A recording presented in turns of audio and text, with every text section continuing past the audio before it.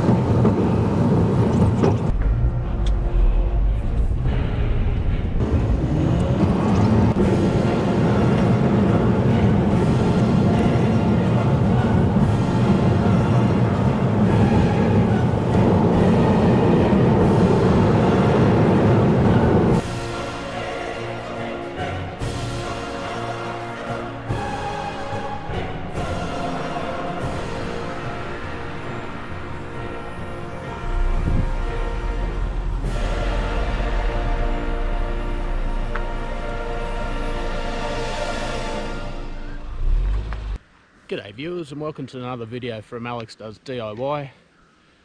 My name is Alex and we're off on another hiking and camping adventure, number 2 in the series. Super excited, super pumped. We're at Lagoon Pinch parking area at the moment, Barrington Tops National Park, the southern end of the park in New South Wales, and we're doing the Corker Track up to Carey's Peak. And find a spot to camp up there for the night, just the one night. And yeah, super excited. So thanks for watching. Thanks also to everyone that watched the first camping video come out a couple of weeks ago. Special mention to Trev from Trevs Blog. Really appreciate it, mate, your kind words. First comment on the video, much appreciated.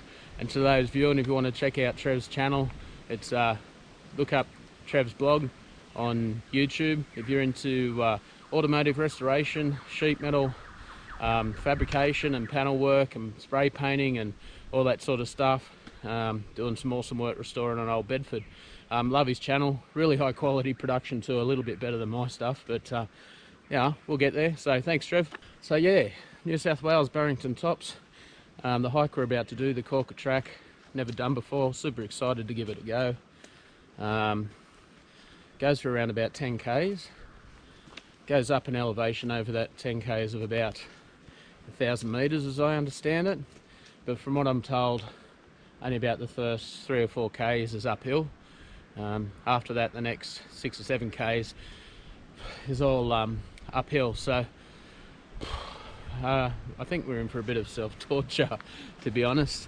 We'll see how we go, pushing this nearly 50-year-old body of mine. Anyway, weather-wise is pretty good. It's the beginning of July. We've had snow here last week, but I'm not expecting any snow today or tomorrow. Possibly Saturday, but I'll be gone by then. The issue is going to be wind. It's a little bit breezy at the moment. I have seen forecasts mentioning up to around 65 kilometres an hour so tonight, so that's going to be interesting to see how we go with that. Anyway, all adds to the challenge and the fun, eh? If it was easy, everyone would do it. So anyway, I'm at the start of the track, so I want to get a crack on. It's around about 7:30 in the morning, and cool, super pumped to get on with this this hike and this walk. I'm just going to be taking it easy and hopefully get to the top by around midday. All right, reality check. So I'm probably only a kilometre in, and already the mind's starting to, you know, work its tricks, sowing seeds of doubt. Have I bitten off more than I can chew? You know, obviously for someone fitter and more experienced, this isn't going to be an issue to do a track like this, but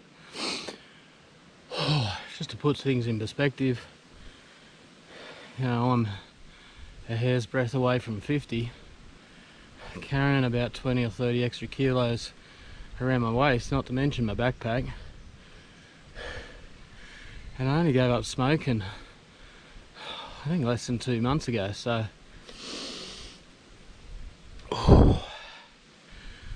this track is definitely kicking my ass at the moment, but I'm trying to put things in perspective. I'm determined not to give up. It's as much about the personal challenge as anything else. You know, just taking it a little bit of a chunk at a time, you know. It's like that's the gradient. But you get in these sections that are like that for maybe about 30 to 50 meters, and then it goes flat for about 2 or 3 meters, and then up again like this for another 30 to 50 meters. So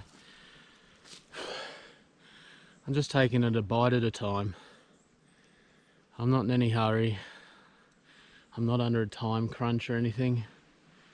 So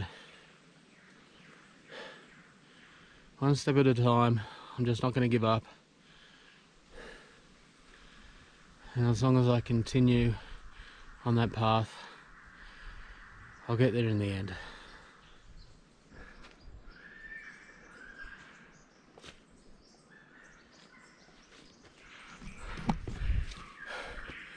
Bit of a roadblock. Under or over. She's no small tree. That would have come down with a bang. Alright, so the last maybe 500 metres of track have kind of not been quite as steep. Having to stop as often. I'm kind of still breathing. So hopefully that's a good sign, though, as I round this corner. Oh, holy crap, that's the steepest section yet.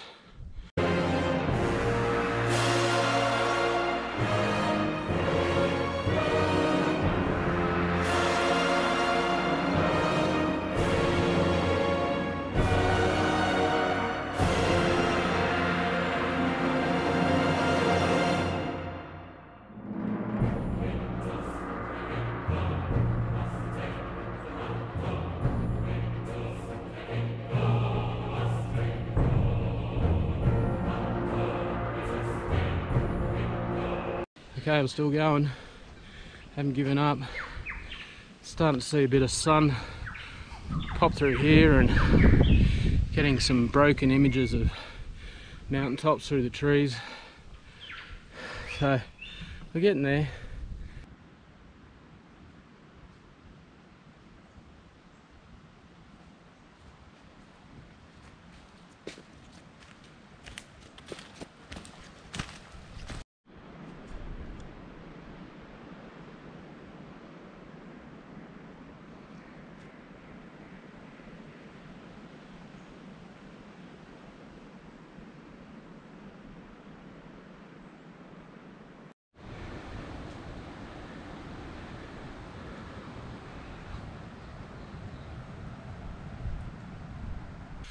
Not quite sure how long I've been going for now. It's got to be around an hour and a half, I would guess. Actually, maybe an hour and 45 minutes. It's time to get a watch.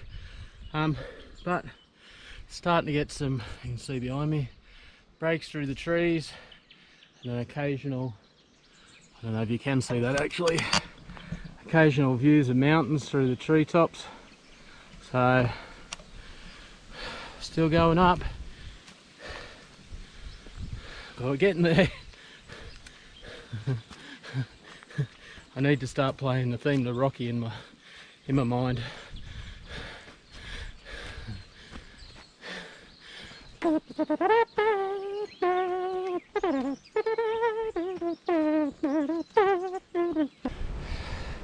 Status update.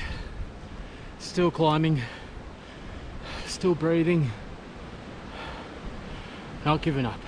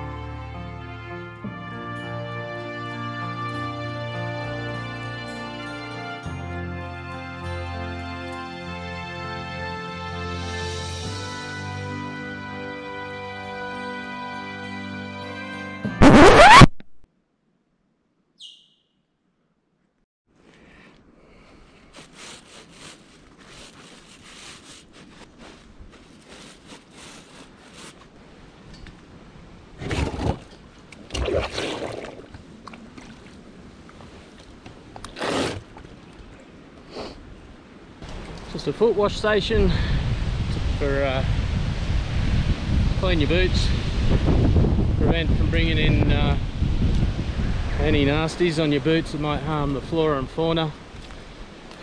And, I'm glad I got waterproof boots on. Oh, and we got a signpost coming up. Let's check out what this says. Oh yes, oh yes, you bloody beauty. Alright, we've reached the intersection with Wombat Creek, the link trail to Gloucester. There we go. So that's the road to, or the track to Carey's Peak, which is where I'm going. I'm hoping to camp up that way, but Wombat Creek up that way is only 300 metres away, and I really want to get some water, so I'm down just to this amount. I've been pretty sparing. The other awesome part about this part of the track, it means I'm done about 8 k's. I think it's around about 11:30, so 4 hours to do those 8 k's. I think it's not too bad considering the terrain. So it says Wombat Creek 300 metres. So I've got a 10-litre water bladder in my bag that I want to fill up, and then come back and then go to Carey's Peak to stop there for the night. So, and Carey's Peak, according to the map, up that way tears another 2 kilometres. So, oh, we're so close to being there. What an achievement. Never give up.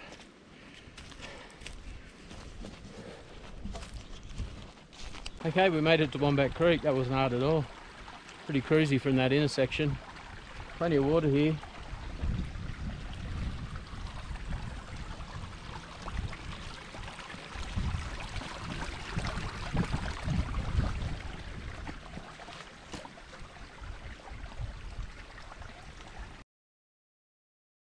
Alright, so water sourced. I've got a belly full of water. I've filled my water bottle here, so it's a litre there. And I've chucked a electrolyte tablet in there because I sweat like a pig. And I've probably got maybe 6-7 litres of water in my carry bag here. It should do me. That should do me. And, so I think there are other sources of water closer to the Carey hut. I'm just not exactly sure where they are, so I'd rather have this with me. Alright, so now it's time to go back to that intersection, which really was only a couple of minutes to walk there, and I'm feeling pretty good. And that water was bloody cold. It's certainly nice and refreshing. So I'm going to head now to Carey's hut. Fingers crossed there's no one stopped there. I can set up my shelter. Okay, I've made it to Carey's hut. Woo! There it is. It's funny how when you research these sorts of trips and you're looking online, and I look at photos and look at other people's videos on YouTube and all that sort of stuff. It's funny how different these places look when you actually get here. Yeah, it's kind of cool. I'll give you a look around. Check it out. Bit of rubbish in here, which is a bit sad. What have we got inside? Oh yeah.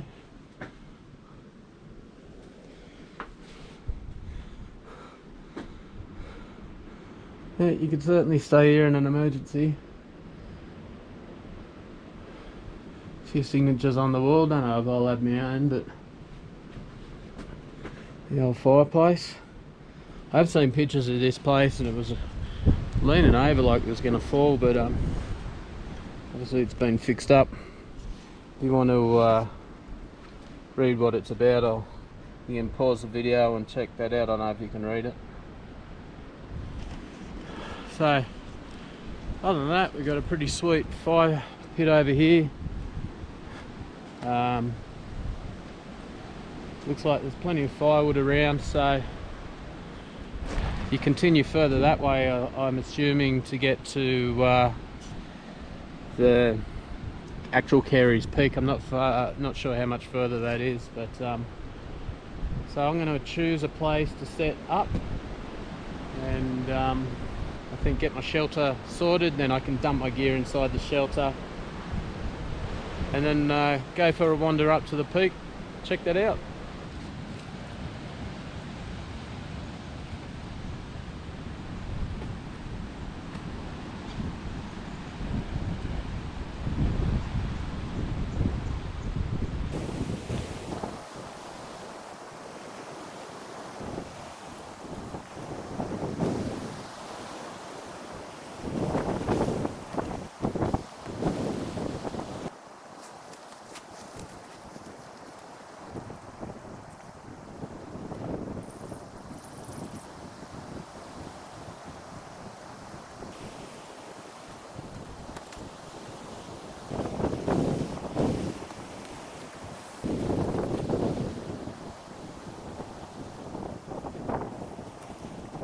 Alright, that's home. You enter through here, and tons of room inside, and I'm just going to use my poncho as a ground sheet. I'll be able to stuff my gear in the corners and put my sleep mat and everything down the centre.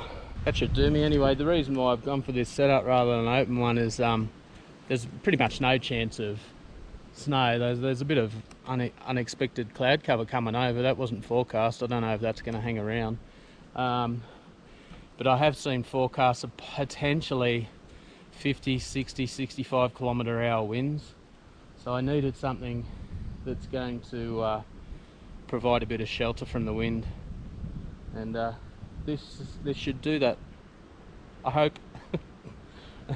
Anyway, and it will provide me a completely enclosed environment for the cold conditions. Alright, well, I officially made it to Carey's Peak. What a view. Check this out.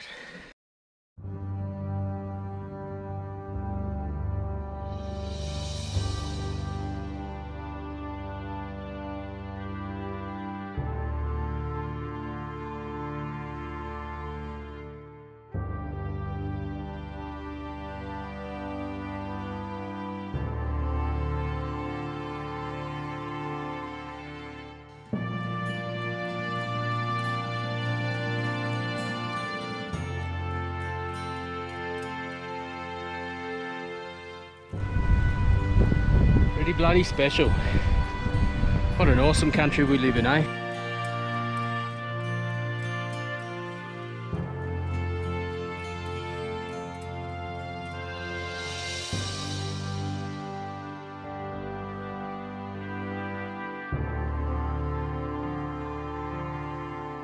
Got a bit of firewood there, not a massive amount. So let's do the whole pack review now. I made an absolute commitment when coming on this trip to go lightweight, because lightweight is key. Lightweight is where it's at. Never mind this lugging around 25 kilos, 20 kilos, or even 15 kilos, because that's just going to weigh you down. So I went super lightweight, total survival only. If it's not required for survival, I don't want it, it's out of my pack. I only put in things the bare minimum. Never mind Bear Grylls, call me bare minimum. Alright? All I've got in here is what is needed to survive. If it was a luxury item, weighed too much, didn't add to my survivability, then it was out the door. It's not in my pack. So let's go through and see what I've got going. Let's start with the top. Apparently this part's called the brain. Total survivor. You need a map of the area. I haven't got a compass, of course, but you need a map. The bag that I've got me dunny roll in, and some wet wipes, because you need them. Survival. Wet weather pants, because I don't want to get wet. Your water filter, because I don't want to die. First aid kit, because if I want aid, I want it to come first. Paracord, gaffer tape, a light, thermometer, so you know how freaking cold it is. 17 degrees, that's not cold. And your PLB, your personal location beacon, safety first. Alright, put all this crap back in the top bit, and then we'll go into the main compartment, show you what I got in there. Again, it was all about lightweight, ultra lightweight this time. Bare minimum. In here I just got my camera gear, battery bank, bare batteries and a lighter. Obviously essential. Clothes, because it's going to get freaking cold tonight. So I've just got a soft shell jacket there, a down jacket to go underneath the soft shell jacket, and a freaking big bag of clothes, which you absolutely need, because remember, this is about survival. This is what's going to keep you alive. I got these down booties. They're pretty cool. Survival for your feet. Pot, stove, gas. Pretty easy. Because you're going to have to eat. Bag of food, all dehydrated camp food. Apart from the hot chocolate, the mocha latte, half twist, lemon, fairy coffee packet, sachets, and a chocolate bar, tea towel, fire starting kit, electrolytes, because you don't want to die of electrical stuff, harmonica, because you don't want to die of lack of harmonica. It's in our main section, so let's go to the bottom section now. So again, we got the Cedar Summit sleeping bag liner. I went out and got myself a Cedar Summit pillow, because the head has to survive while you're asleep. Nemo Tensor insulated sleep mat, because the ground is going to be cold. This thing goes down to like -9 or something. Once again, I've got the Hiker 200 Black Wolf. Now, predicted temperatures in this area tonight, potentially going to get into the -4, -5s. This goes down to 8 positive. 3 is the lower limit. So I've got 2, because 3 plus 3 equals -6 or something. Trying to put one inside the other. I've still got my soul bivvy, and that's it. That's going to keep me alive. So as you can see, the bare essentials. The clothing, I've got a set of merino wool thermals to chuck on, plus another flanny, a pair of tracky pants, a pair of fleece gloves. I've got a pair of fleece mittens that convert to gloves, in case you need to convert to mittens from gloves. And then I've got these gloves, because in a survival situation, you never know what type of glove you're going to use for the right situation. Bring the right glove. That's survival in the Aussie bush. Okay, so it's about 2:30. Sleep system's in, ready to go. But if you have a look, I don't know if you can make that out. We've got some pretty dark clouds coming through in this direction. That wind is pumping up there, and the sun's behind those clouds. The temperature already, it was 17 just half an hour ago, and we're now at 9.2. So I'm glad I got the sleep setup done. If those clouds let go and don't blow over, we might have a bit of an issue with the fireplace. What I might do is just keep an eye on those clouds, and if that weather starts to break and we start to get some rain, I might just chuck some of this wood in the hut. Just keep it out of the rain. Alright, so that initial cloud cover has passed. We've got a bit of sun again, which is nice. There's a little bit more coming. I really don't think we're going to have any issues still with rain or precipitation. I mean, look, I kind of was hoping for some snow. It certainly would have looked nice on the camera, and yeah, that'd be kind of cool. I'm not overly keen on the idea of sitting here in really freezing cold rain, but you know, again, it just adds to the adventure. There's no issues there. Anyway, I'm still not ready to start the fire. It's about 3:30. I was just in the hut a minute ago. I didn't have the camera with me, but just checking it out. There's a visitor's book in there, so if you're ever up here, go in the hut. There's a visitor's book there. You can sign that and write a message. Pretty cool. So I'm gonna have something to eat. I'm not gonna light the fire, as I said, so I'm just gonna do it on the gas stove. So I'll show you through my bag now. I know I was kind of joking before about all that lightweight stuff. I really wish, my intention is to eventually get lightweight with that pack, because I mean, that track I walked up, check it out, it's called the Corker. It's called the Corker because you're climbing up Corker Mountain, but man, is it a corker of a track. It's about, the uphill section is, well, it's all uphill.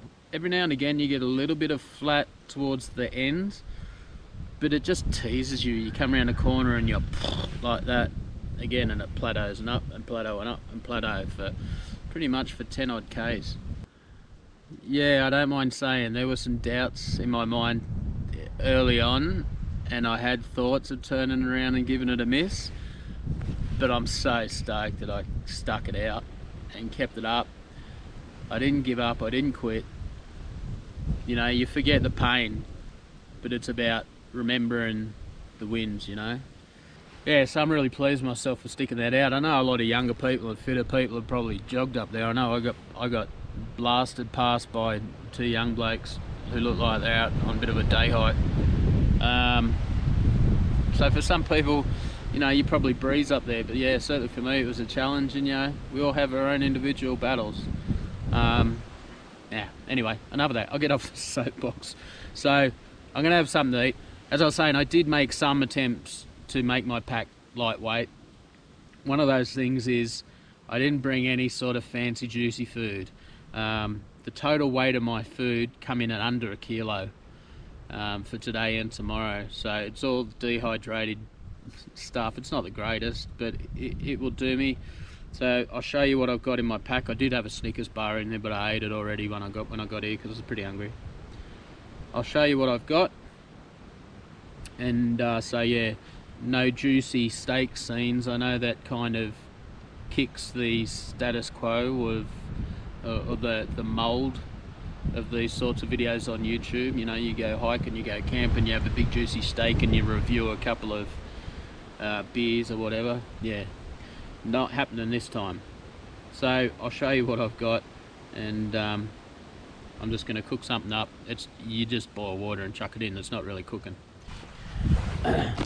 So this bag here, I actually made this just before I come, because obviously these dehydrated meals, you pour hot water in and they have a tendency to cool down before they're fully cooked or whatever. So, you know, I just made this out of one of those car windscreen protector things. I saw someone chucking it out in a rubbish heap, so I grabbed it and I knocked this up. So I've got a cup of porridge, another cup of porridge, so honey soy chicken, beef teriyaki, spag bog, all single serves. Oh, what else? Oh no, more food in here. Continental spinach, ricotta, parmesan rice, quinoa, and there's me spoon, 2 coffees and 2 hot chocolates. There she is on the boil. So check this trick feature of me deluxe insulation bag. So I taped in an eye rivet at the top there, so if I want to hang it up, I can hang it up. But I also included a couple of loops at the bottom here on either side. Chuck a stick in each one and she stands up. It's not going to fall over while you put your hot water in there. At least I don't think it's going to fall over. I haven't really tested it out yet.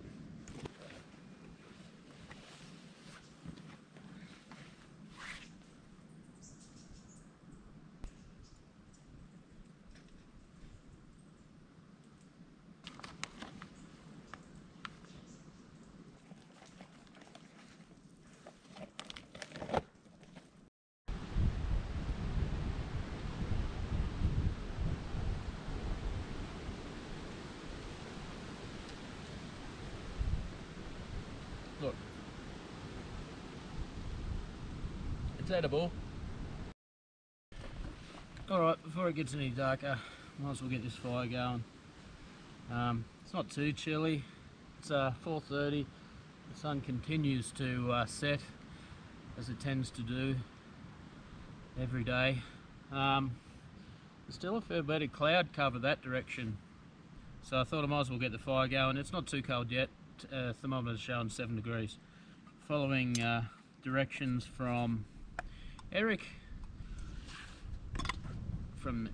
off track, we've got the old cotton makeup remover that I have dipped in wax. Anyway, they burn alright. I burnt one of these at home and tested it, and it burnt fairly reasonably for a total of about 8.5 minutes. Anyway, so we'll see how we go.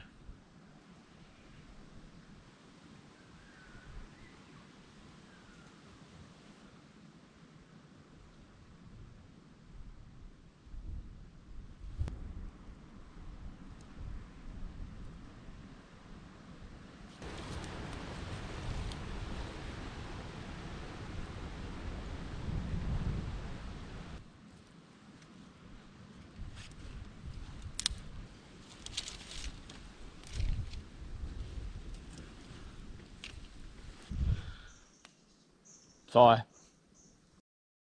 So status update. Moon is out. I don't know if you can quite see that yet through the trees on the camera, but I can pick it up. A lot of the cloud cover's passed over us. There's still a few wispy clouds above. Some really dark, ominous clouds over in that direction, looking really purpley and pink. Which is really nice. I don't know what that means for me here, but we'll find out. Obviously, I've got in me casual attire. Got me, like I said, survival booties on, and just enjoying the warmth of this fire. Would you rather be anywhere else?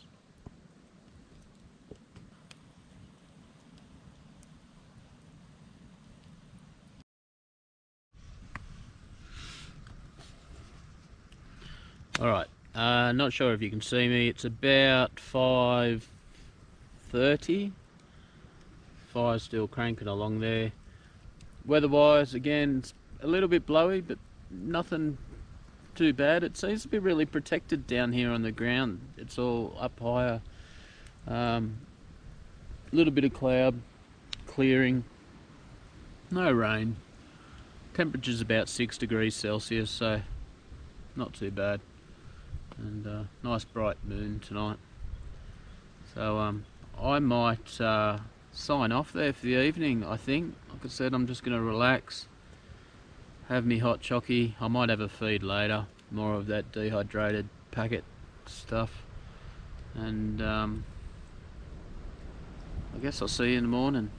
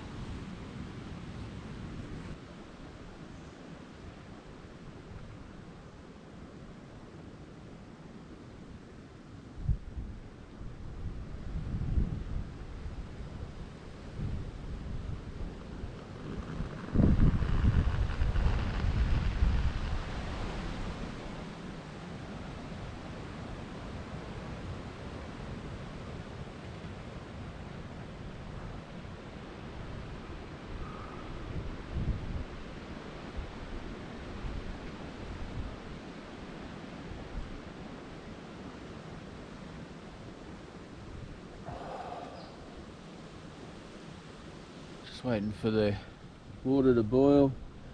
Temperature's showing 6.2 outside, so it's a good almost 2 degrees colder or out here than it was inside the tarp, which is interesting. Certainly nothing, it's not too cold. Just making me porridge in me backcountry bag. There's a bowl, boiling some water, and have a double strength coffee. Once I eat and have me coffee, I'm going to pack up and head out of here. It's at least I know it's a downhill walk to get out, which is all good. No uphill at all for 10 k's. So it's been such an awesome trip. Thoroughly enjoyed it. I've been thinking to myself, it's, you know, definitely one of the more rewarding things I've done. The big thing, just overcoming those internal demons and getting to the top of that mountain. Amazing, absolutely amazing. The weather's been perfect. Those fireflies last night lasted for hours. I really wish I did try and get it on the GoPro. If it worked, you'll probably see it, but yeah, there's actually turned out to be about a dozen trees that ring around the camp here, just around the campfire actually. None of the trees over there did it, but all these ones up here and around here, and this one up here as well, had so many fireflies in them. It was like fairy lights. They were like Christmas trees. It was so cool. And every time cloud cover had come over, they'd stop glowing, they'd turn off, and as soon as that'd clear, which was most of the night with a really bright moon, they'd light back up again and start flashing and everything. It was really amazing to see. I've never seen anything like it. It was so cool. Loving this weather. It's good to see a difference in weather this morning with it being completely overcast, and compared to yesterday's cloudless day. Temperature's dropping. It's gone right on 6 degrees now. I've dropped a little bit. It'd be really nice if there was a sudden change right before I leave and we got a little bit of snow. That'd be cool.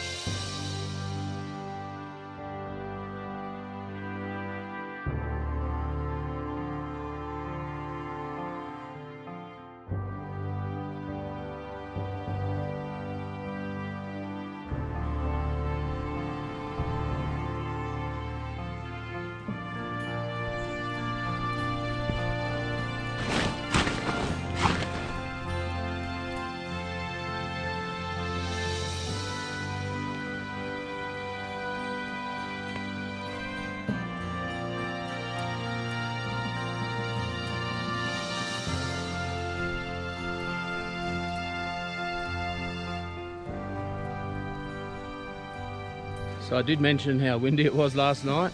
I didn't hear this, but check that out. That is fresh as. That definitely come down last night, was not there when I come through yesterday.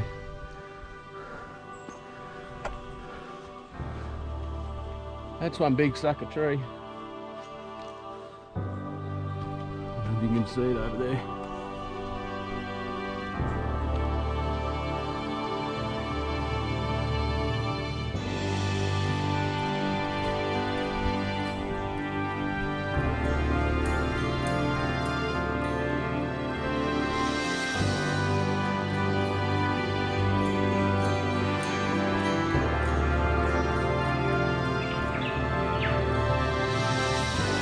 Okay, we've been going for an hour and a half. We're almost halfway there, halfway down. Just stopping for one last look at this amazingly beautiful view.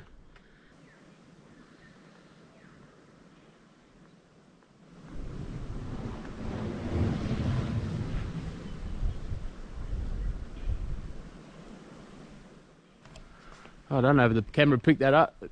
We've got eagles up here. Geez, that was loud.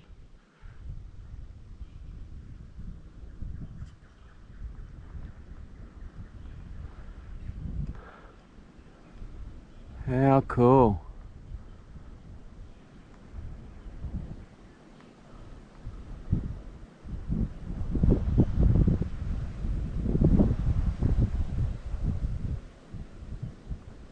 What they are, they might be, they might actually be, like, I'm a bird expert, peregrine falcons maybe? I don't know. That was like a plane coming down. Anyway, back to the view.